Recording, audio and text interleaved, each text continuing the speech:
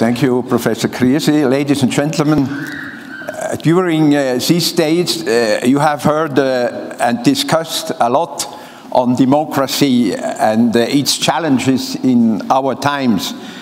That is why I would like to start off with federalism and then focus on the complex relation between democracy and federalism. Federalism as a political idea refers to a system which combines diversity and unity. Federal states are characterized by the division of public tasks between two levels of government, the central government and the regional government. Each government has its own sovereign responsibilities and is directly liable to the citizens. The member states are autonomous in their fields of jurisdiction. They have their own legislative, executive and judicial authorities and shall participate in the decision-making processes of the central government.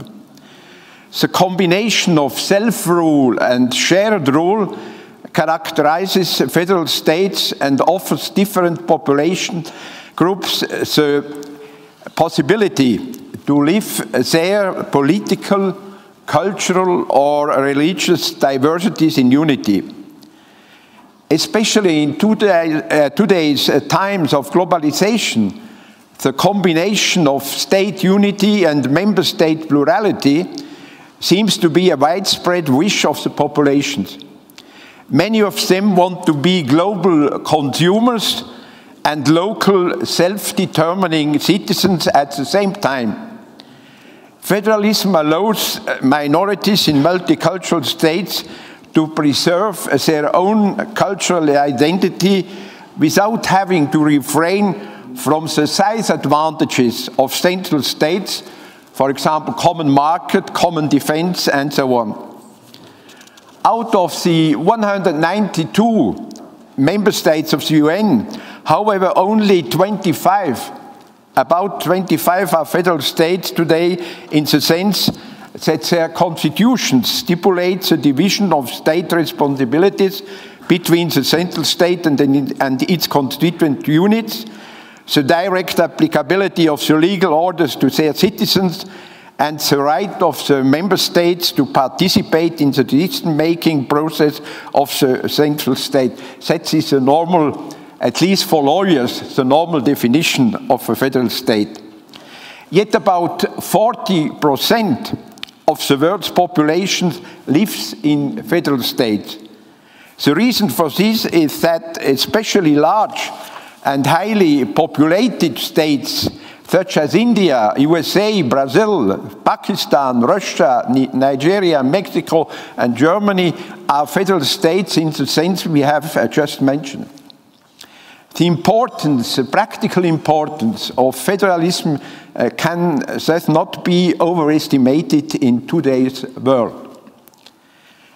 Federalism has virtually spread in three large cycles. The first federal states were founded at the end of the 18th and during the 19th century, USA, Switzerland, Canada, and Australia. They were already in the 19th century joined by some Latin American states, Mexico, Argentina, and Brazil. Of course, we could and might discuss on the federal substance of those Latin American states, especially at those times. A second wave of newly established federal states occurred after the World War II, when colonial empires in India, in Pakistan and Nigeria ended and nationalism in Europe was overcome with Yugoslavia against the Federal Republic of Germany and the start of the European integration with the European Coal and Steel Community and the EC. In recent time, and that's the third wave, formerly centrally organized unitary states such as Belgium, Spain, or South Africa adopted or practiced federalist forms of government, either explicitly or de facto. In many conflict areas of the world, such as Bosnia-Herzegovina, Iraq, or Nepal, new federations arose. With the Treaty of Lisbon, the federal features of the European Union, majority decisions, extended parliamentary competences, and so on, were strengthened. Of course, the European Union still remains a hybrid international organization which combines federal and confederal features. In federal states like Germany or Switzerland, important reforms have been realized regarding federalism. I cannot enter in detail, but in Germany the most important change of the Grundgesetz was a federal reform, and in Switzerland we have reinforced federalism with the new constitution and especially with the new equalization, financial equalization system that was accepted in 2004 and entered in force 2 years ago. In view of these developments, I think it's definitely correct to talk about the real renaissance of federalism in our times. However, critical voices have always been raised. I remember when I was at the law school in Berkeley, one colleague, a constitutionalist, told me, oh, you see, federalism, it's a chameleon-like concept. That means all things to all men and can be easily used and abused for any political purposes. Often federalism is too blamed for being complicated and slow in decision-making processes. In short, little efficient. However, it might be difficult to demonstrate it if we take into account that almost all international global competitiveness rankings are headed by federal states, such as US, Canada, Germany, Switzerland, and those federations are within the most stable states in the world. Federalism has again become attractive in today's world due to a wide range of reasons. On the one hand, the development is related to obvious failures of performance of highly centralized states. Keywords are bureaucratization, centralization of power in government and administration, abuse of power, remoteness of decision makers, lack of flexibility and adaptation to different conditions within a country, and so on.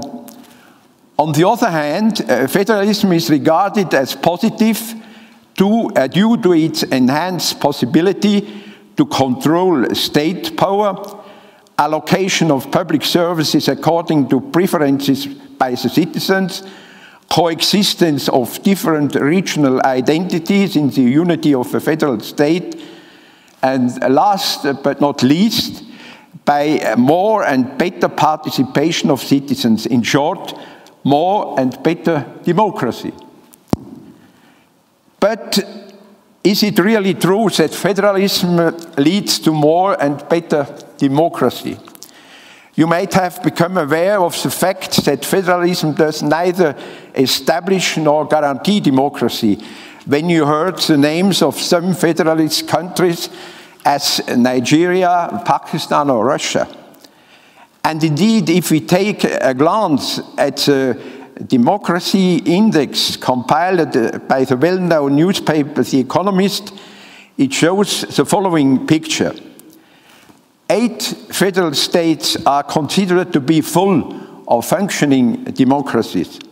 In the following order, and here we have a bit different with Professor Merkel: Switzerland, Australia, Canada, Germany, Austria, Spain, and USA and Belgium. 5 countries are listed as flawed democracies in the following order: South Africa, India, Brazil, Mexico, and Argentina. 6 countries are stated as hybrid regimes in the following order: Bosnia-Herzegovina, Venezuela, Ethiopia, Russia, and Pakistan. And 3 countries appear as authoritarian regimes: Nigeria, the Comoros, and the United Arab Emirates. it is clear that federations themselves, just as centralized states, are not able to guarantee democracy. And we can meaningfully ask ourselves whether authoritarian regimes might be considered as federal states just because they have formally a federal constitution. As early as in 1956, a famous Federalist writer, Livingstone, wrote, I quote, "Federal government is suitable only to those polities that are organized upon a democratic or a republican foundation. By this is meant merely that it is incompatible with any form of dictatorship or absolutism. Federal government presupposes a desire and an ability to secure the component units against encroachment by the central government. And this is definitely not the case of authoritarian regimes. In the literature, however, mainly refers to the external forms of federations, knowing well that the external form and federal substance often differ quite a lot. Finally, it seems to me it is a problem of definition to name federations all states that have a federal constitution or only those that practice federal government. How good is now the performance of federal states when it comes to democracy compared with non-federal states? The well-known American federalism expert John Kincaid investigated this issue in a very new study in depth. He came on the basis of plenty of statistical data to the following conclusions. Although on average the world's federal polities perform only slightly better than the world's non-federal polities on mere electoral democracy, but they score substantially better on protection of political rights and civil liberties, and especially on quality of life. And Kincaid deliberately included to this examination the so-called authoritarian federations in his analysis in order to not influence the picture in favor of the federal state. Despite the obvious violation of the simple majority rule, his theoretical conclusion is also rather surprising. I quote, "Federal democracy is more democratic than non-federal democracy." He based his conclusions mainly on two deliberations. Federal democracy asks from national decision-making to be more consensual than majoritarian. Furthermore, a federal democracy vastly increases opportunities for participation by multiplying the number of participatory forms and by making more elected offices and governments accessible to ordinary citizens. I think this shows the dependence of such conclusions on how democracy is defined, only as electoral democracy, or as John Kincaid does it, as a liberal or even a consensus-oriented democracy. But let us leave global analysis behind and stick to our own experience. And here I would like to make use of a very common distinction in federal literature between demos enabling and demos constraining features. In Switzerland, citizens have the possibility to elect the members of the national parliament on the central level every 4 years. On a cantonal level, they elect the members of their parliament, of their government, and sometimes even of the courts in different time lags. For example, in my tiny canton, we are doing it each year on the occasion of the Landsgemeinde. On the federal level, The Swiss people participated in the last 20 years in 197 votes. That is about 10 per year. In addition to this, we had in my home canton about 10 votes each year on the cantonal level. Of course, this frequency of votes is related to the direct democracy on the federal and on the cantonal level. But even if we imagine Switzerland to be a centralized unitary state, horribile dictu, as a republique une et indivisible, as in times of the Helvetic Republic, 5 years after, under French command, the citizens would considerably lose their voice opportunities. On the one hand, the election of cantonal authorities would disappear, and on the other hand, there would be much fewer votes in a unitary centralized system. Because on the cantonal level, we vote a lot on credits, on building legislation, schools, hotels, hunting, and so on. It would be just not possible to do it on the central federal level. The findings are clear. The Swiss federal state offers its citizens significant more opportunities to participate in elections and votes than they would have if Switzerland would be a centralized country with direct democracy.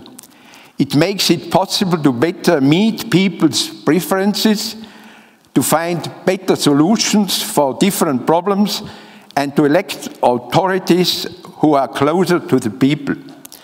And furthermore, it is easier to follow the fiscal equivalence principle, that is the necessary congruence between decision makers, users, and cost bearers of public services.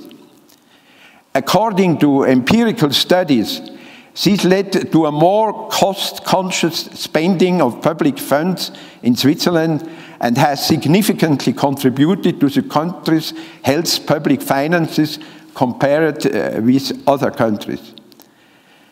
And finally, the vertical division of power between the federal government and the cantons increases the control of political power. A glance back into Switzerland's history shows how federalism and democracy have influenced, supported, and complemented each other. Switzerland's direct democracy has its origins in the Landsgemeinde, this annual meeting of the citizens of a canton to elect their authorities and pass the cantonal laws. A democratic institution which was held in several cantons since the Middle Ages. Now it's still only in 2 cantons. When Napoleon, as first consul of France, welcomed the delegates of the Helvetic Disputation in Paris in the year 1803, after the Helvetic Republic failed under French command, he made a very interesting distinction. He spoke of canton démocratique et canton aristocratique, and explained, I quote, "Ce sont les cantons démocratiques, ce sont leurs formes de gouvernement qui vous distinguent dans le monde et qui vous rendent intéressants aux yeux de l'Europe. Sans ces démocraties, vous ne présenteriez rien que ce que l'on trouve ailleurs. Vous n'auriez pas de couleur particulière." And exactly because of the many diversities between the Swiss cantons in respect to democracy, religion and language, he concluded, "Je n'ai jamais cru un moment que vous puissiez avoir une république une et indivisible. La Suisse a été intéressante aux yeux de l'Europe comme État fédératif, elle pourra le redevenir comme tel." Et puis on lui attribue aussi cette phrase, "La Suisse est fédérative ou elle n'est pas." Later on, no other than the former aristocratic cantons, such as Zurich, adopted new democratic constitutions and pushed towards the transformation of the old confederation into a modern federal state. A more recent example of how federalization and democratization support and complement each other is the development of Swiss foreign policy during the last few years. In the Swiss federal state, foreign policy was for a long time also reserved to the central government. It means to the Federal Council and especially the Federal Department of Foreign Affairs. The Parliament only had the competence to approve international treaties. Then as late as the 20th century, the people were granted referendum rights for international treaties, and with the exception of border traffic, the cantons did not have any authority in the field of foreign policy. With the new federal constitution, the cantons and parliament received significant rights to participate in foreign policy. The cantons are explicitly granted rights to participate in the shaping of our foreign policy in form of information and consultation rights. In those areas where cantons are responsible, their statements shall have special weight and they shall participate in international negotiations in an appropriate way. The Parliament explicitly received the right to shape foreign policy in Article 166. One might now argue that by the participation of the cantons in decisions of foreign policy, negotiations became too complicated. But both measures have led to a significant opening and better acceptance of foreign policy among the people and the cantons. And here in my old age, I have really very interesting experiences. When I entered Parliament in 71, I think it was, everybody wanted to go to the military committee. That was the most attractive. Now everybody wants to go to the foreign policy committee. And when I was a student, some professor would even say the best foreign policy for Switzerland is none. All these attributes are clearly demos enabling features of federalism. They strengthen democracy in our federal state and make democracy possible, not only on the central government, but also in the 26 cantons. Now to the demos constraining features. As in all other federal states, there are also demos constraining features in Switzerland. Critics see the main source of annoyance regarding federalism in the violation of the one man on one vote rule. In fact, in order to reach the majority of the cantons, which besides the majority of the people is necessary for changing our constitution, a person from the canton of Uri, a nearby tiny canton, counts 39 times more than a person from the canton of Zurich. Federalism is said to be inherently antithetical to the pure majority rule. By limiting the majority rule, federalism violates, of course, the basic principles of majoritarian democracy. Another demos constraining feature of federalism is usually seen in our bicameral system of parliament. So protective function towards smaller constituent units regularly assigned to the second federal parliamentary chamber also leads to a reduction of the principle of democracy. This is especially the case in the US and in Switzerland, where both parliamentary chambers have equal rights in the legislation process.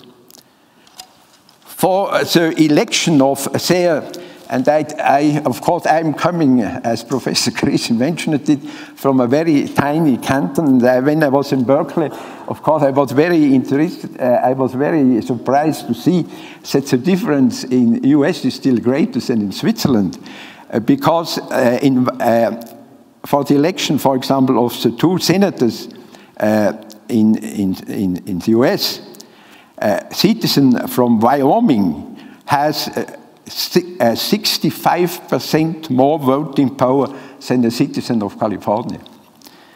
Such demos constraining features can be found in all federal countries in various intensities. Another example to illustrate it, I would like to mention here is the electoral college system in the US presidential elections. As you may remember, due to this system, George W. Bush was elected president in the year 2000, despite the fact that Al Gore received more votes but less electors. In many federal states, especially the so-called executive federalism and intergovernmental relations related to it have been criticized for being anti-democratic. It seems to give rise to stronger governments at the cost of parliament, and in direct democracy also at the cost of the people. In Switzerland, particularly intercantonal concordats, how we name them, meets with criticism. They were negotiated unilaterally by the cantonal governments, the people's representatives, and at best the people had only the right to accept or deny intercantonal treaties in referendums, but they couldn't influence their content. However, there is an increasing demand for horizontal agreements in many fields of cantonal competence in our small country, for example, in education, in health services, in police, and so on. Cantons are faced with the dilemma that they will have to harmonize the law through intercantonal treaties in their fields of jurisdiction. If not, there might be an increased centralization by the federal government. Within the new reorganization of financial equalization, it has even become possible for the federal government to declare, and I think that's unique in the world, to declare intercantonal agreements as generally binding on request of interested cantons. This may happen in 9 areas, for example, of cantonal jurisdictions, such as cantonal universities, suburban transport, high-end medicine, and so on. However, this new stipulation has not yet been applied, but it's a bit a Damocles sword for the cantons to harmonize, or the result will be centralization. In the meantime, a counter-movement has started in the area of executive federalism in various cantons. Cantonal legislature are granted information and consultation rights in negotiations of international treaties similar to those on the federal level. In recent times, even political scientists begin to see horizontal federalism, which has often been criticized by political scientists as very negative, as a chance to further develop the traditionally very introverted democracy in Switzerland. They would argue in today's world, which is increasingly characterized by cross-border interdependencies and mobility, the inclusion of the other, it's meant to other cantons or on the level of the Swiss government of other states, might offer a possibility to practice a broader, legitimate understanding of democracy in intercantonal and international treaties. I come to the conclusion. With his comparative global analysis of the relation between federalism and democracy, John Kincaid deducted the following conclusion. Empirically, federal polities compare well with non-federal systems on democracy and rights protection, but much better on quality of life. Theoretically, moreover, federal democracy is more democratic than non-federal democracy. In view of the obvious deficits of democracy in certain federal states and the noted criticism towards the violation of the one-man, one-vote rule, as well as the executive federalism, as these conclusions might seem to be very positive towards federalism and are related, as we have seen, to his liberal, consensus-oriented, not majoritarian understanding of democracy. But they mostly correspond to our own experience. Federalism might not be able to establish nor guarantee democracy in a country. And depending on the understanding of democracy, there are stronger or weaker tensions between federalism and democracy. However, the many enabling features of federalism definitely lay good foundations for a broader and better integration of democracy into a state. Besides that, federalism is a successful and democratic way to solve conflicts in multicultural states. But it is not a panacea, as it is thought to be today, especially in conflict areas where everybody is calling for federalism to overcome the well-known conflicts. In an overall assessment, violations of a strict majority rule and the criticism of executive federalism are for me of less significance, particularly because the deficit of executive federalism can be mostly overcome by applying the right measures and corrections. In many federal states, federalism and democracy go hand in hand, supporting and complementing each other. Thank you.